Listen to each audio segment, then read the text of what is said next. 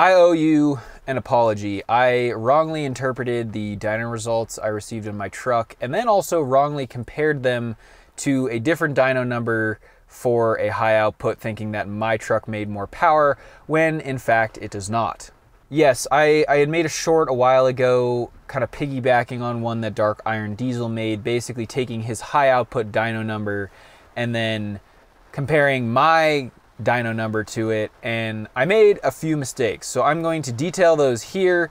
I want to say up front, I appreciate all the people who pointed that out to me and called me out. It's not my goal to spread misinformation, but I think I just got a little bit too excited by the fact that the dyno said that I made 440 horsepower and then took that to the bank and started comparing it to other dynos, which is like a big no-no. And it's not to mention just incorrect, because the dynos are in different places, meaning they have different atmospheric conditions. They're different dynos, so they read the horsepower output in different ways.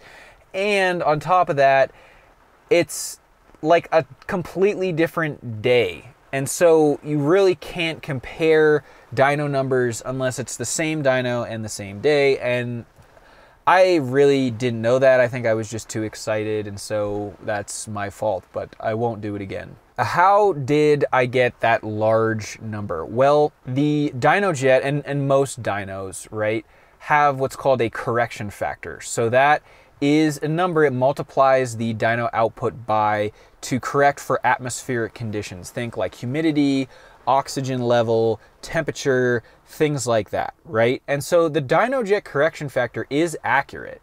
It's used by the American Society for Automotive Engineers. It's used by NASCAR. Like, the DynoJet is a very accurate dyno, meaning it's very consistent. You can put a car on it and it's going to get the same reading over and over. You don't need to calibrate it. But the correction factor does give it what some people might call inflated horsepower numbers, because when you compare it to a non-DynoJet, the number will be a lot higher, specifically for turbos. I didn't know about this until I actually went and asked the guy I use for my dyno, Bear Lynch, who owns Dyno Pro in Denver, and he said, well, the thing with turbo engines is that they perform much better at elevation. So we're in Denver right now, right? A mile above sea level. Boosted engines with turbos perform much better at elevation than naturally aspirated engines or supercharged engines. And so what that means is when you apply the correction factor to a turbo, a boosted engine that has a turbo, it's going to give you a much higher horsepower number, because the turbo is going to lose the least amount of horsepower out of those three different engine types: the naturally aspirated, the supercharged, and the turbocharged. The turbocharged will lose the least amount of horsepower. So the correction factor helps and inflates the turbo horsepower number the most. Now, what I should have done is taken the uncorrected horsepower number. So that's just the power output of the truck on the wheels, at the wheels, on the dyno, on that day, not corrected for atmospheric conditions. So I would be really curious to run my truck at sea level and see what I get with an uncorrected number, right? And see if that uncorrected number is a lot higher or if it's similar or whatever. Like, I'm really curious if I went, to California or New Jersey near the ocean and I put my truck on a DynoJet, what is it going to make for wheel horsepower given that I'm not a mile above sea level? And there might be a big difference, there might not be. I don't know, because I don't have any access to any other 2019 PowerStroke DynoJet numbers. So I would have to go to that place and find the dyno. But I want to keep this video short because it is basically me retracting what I had said about my truck making more horsepower than a high output.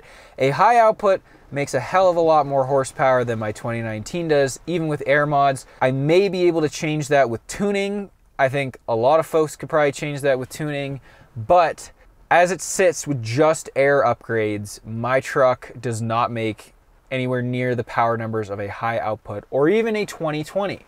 I just ran a subscriber's truck. He completely stock 2020, has 35-inch tires, very similar kind of wheel and tire setup, has the 10-speed transmission. That truck made uncorrected 429 wheel horsepower, which is crazy. I think that 10-speed transmission just helps a ton.